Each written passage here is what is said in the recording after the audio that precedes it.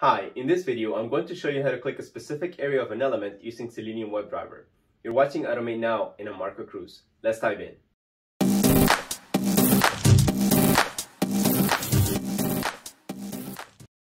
And to begin, I would like to draw an element that we may come across. And it will look something like this. This is called a slider. We have a piece in the middle that moves around depending on where we click on this element. Let's say we click over here, this piece will move to the right. If we click over here, it'll move to the left. We can also click and hold and drag this around, right, to change this location. So how do we tell Selenium to move this piece around? Let's say that we want to move it over here. How do we click over here and tell Selenium to do that? And the same thing for this side. How do we tell Selenium we want to click over here on this element?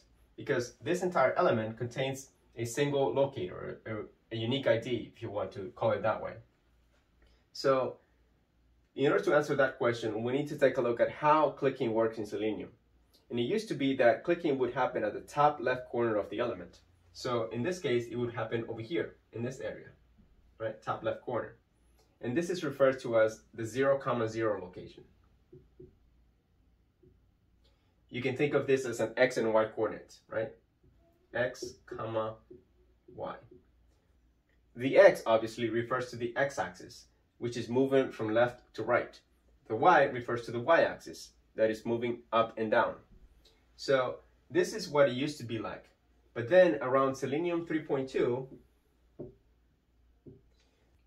that is when the development team began to experiment with what is called the W3C Actions API.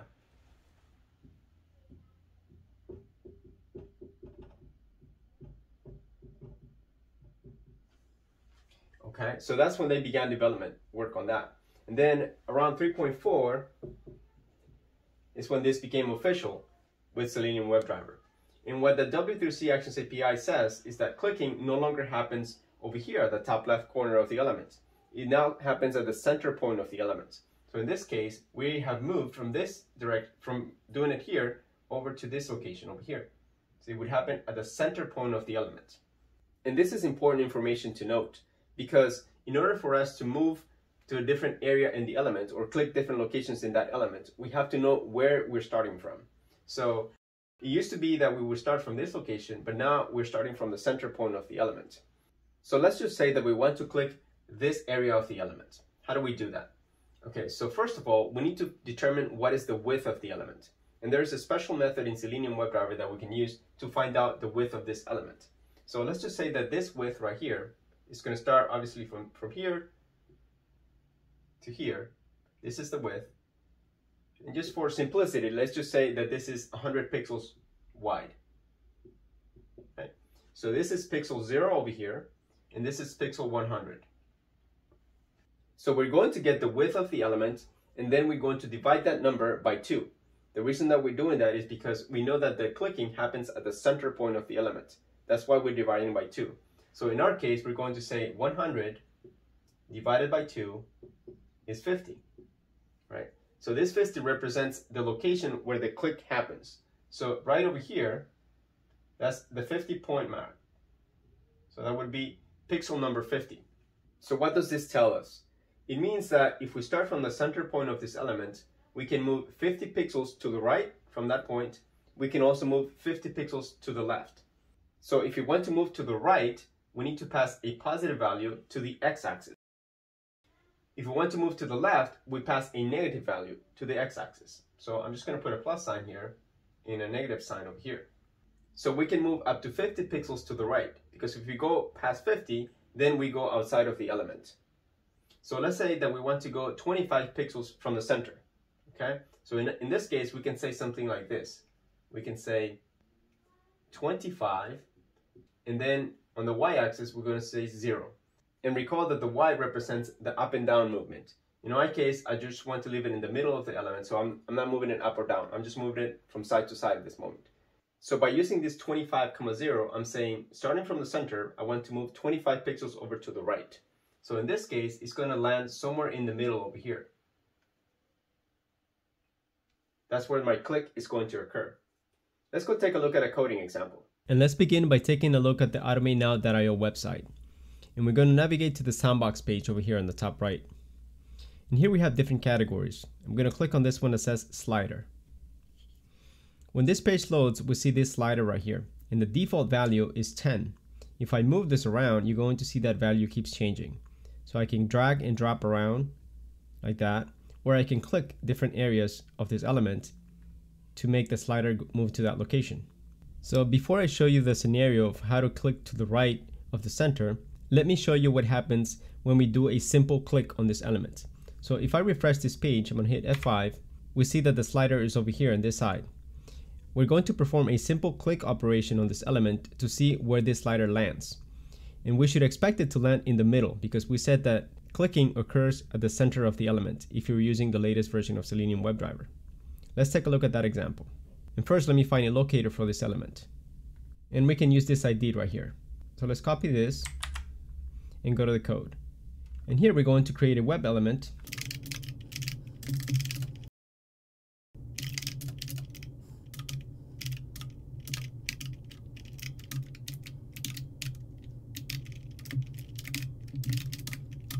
Now that we have the web element located, we're going to do a simple click operation. I'm going to say slider dot click. Let me go ahead and run this test and put a breakpoint right here. The test is running now. Let's go back to the website.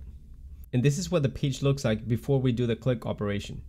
Now let's go ahead and do the click. Here I'm going to click this button to step over this line. And now go back to the website. And notice that now this is at the center of this web element. The slider has moved to the center. We can also verify this by looking at the value of 50. So this is how we're able to verify that when we click on an element, the click occurs at the center point of the element. Now let's go ahead and do the example where we want to click to the right of the center, so somewhere in this direction. And for that, let's go ahead and inspect this element one more time. I'm going to click on this button right here and then move my mouse over to the element. And as you can see, there's a pop-up that comes up. And on the top right hand corner, we can see a number, 750 by 34. 750 refers to the width of this element, and 34 refers to the height in pixels for this element. We don't care so much about the height of this element. We are concerned with the width. So in this case, 750. This means the total width of the element.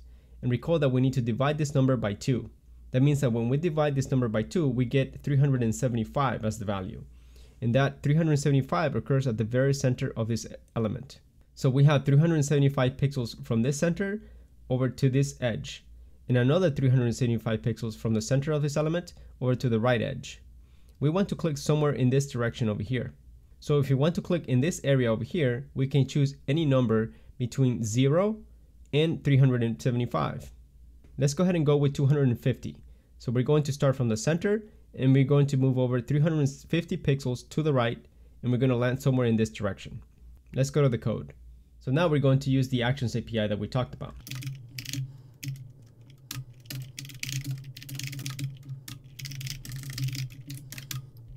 And then we're going to say actions.moveToElement. This is the method that allows us to click by a given offset. And here we're going to pass the target element. In our case, it's the slider element. Then we need an X coordinate. So how far do we want to move from the center of the element? Remember that if we use a positive value for the X coordinate, we're moving to the right, starting from the center. So in our case, we want to use 250 pixels. And then for the Y coordinate, we do not want to move up or down. So we're just going to use 0. And then we need to call .click.build.perform. Let's go ahead and run this test. And this is what the page looks like before we perform that click. Notice that it's still at the center because we're using this over here, this click method. Now we're going to do this one, clicking by offset. So from the center, we're going to click 250 pixels to the right. Let's go ahead and execute that. Let's go back to the website. And now we can see that the slider has moved over to the right side as we expected. Now there's another way that we can accomplish this. Let me show you that. Remember that I said that we can get the width of the element. So there's a special method for that. We're going to create an integer here and call it width. And here we're going to say slider.getSize. And then we say .getWidth. Notice that we can also get the height of the element. And this is going to return the width of the element. In this case, it's going to be 750. And then we're going to say actions dot moveToElement. We're going to pass in the slider element. And in this case, for the x coordinate, we're going to say in parentheses width divided by 2 minus 100. And then for the y, we're going to say 0. Let me go ahead and comment this out right here. And let's discuss what is happening right here. So first, we're getting the width of the element, and this will say 750. Then we're taking that width, we divide it by 2, which gives us 375. Then 375 minus 100 is 275. So this is the equivalent of moving 275 pixels from the center of the element. And this type of technique can be very useful, especially when you're trying to click the very edge of the element or close to the edge of the element. Let's see how this works. And this is before, and this is after. So we were able to perform a similar operation using the width of the element. And now that you know how to move to the right, what do you think we need to do in order to move to the left? So let's just say we want to click somewhere over here. And that would be quite simple, because all we need to do is to use this number again, but instead of a positive integer, we would use a negative integer. It would say negative 25, 0. And this would allow us to move from the starting point in the opposite direction, right? We're going left this time, 25 pixels over, and the click would occur around this location right here. Let's take a look at a coding example for that. In that case, let me go ahead and comment this out, and I'm going to reuse this line of code right here. And here I'm going to say, instead of using a positive integer right here for the x coordinate, we're going to use a negative integer. I'm going to put a negative right there, and this is going to cause the slider to move to this general direction over here. Let's go ahead and run this test. This is what it looks like before, and this is after. As you can see, it moved from the center over to the left. I really hope you enjoyed this video. If you have any questions, please leave them in the comments section. Also, don't forget to subscribe if you haven't already. I'll see you in the next video.